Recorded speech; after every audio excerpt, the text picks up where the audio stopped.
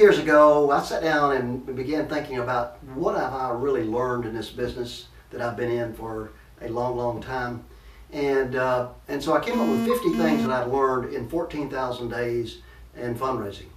Hello, my name is Jerry Smith, and I'm the CEO and president of the J.F. Smith Group.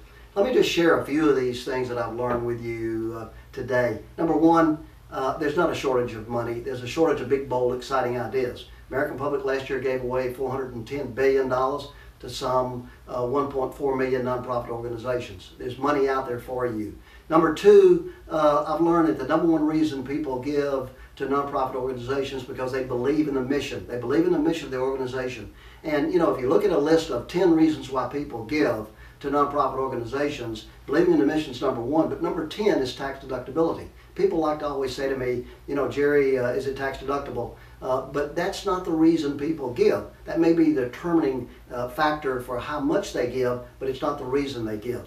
I've also learned that volunteers would rather do anything than ask for money. Anything than ask for money. That's why I have a 10-2 rule. I say if you recruit 10 volunteers and you get 2 out of those 10 to do what they say they're going to do, then, you know, hey, we're way ahead here. The next point I want to say is that the two most important phases in fundraising today is please consider and thank you. When you're asking for money, please consider a gift, and once they make any kind of commitment, you say thank you. Also, I've learned that boards focus on the cost and not the end result. They focus on the cost, not the end result. And so think about that a little bit. It's about what it's going to cost them, and they don't think about the fact that, you know, that it's going to cost money to raise money. When I was at Auburn, the cost of raising money was about 12 cents on the dollar.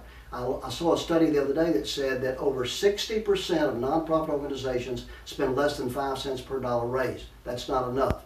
I've also learned that for every $1 that's given away by a foundation, there are 100 organizations out there trying to seek that $1.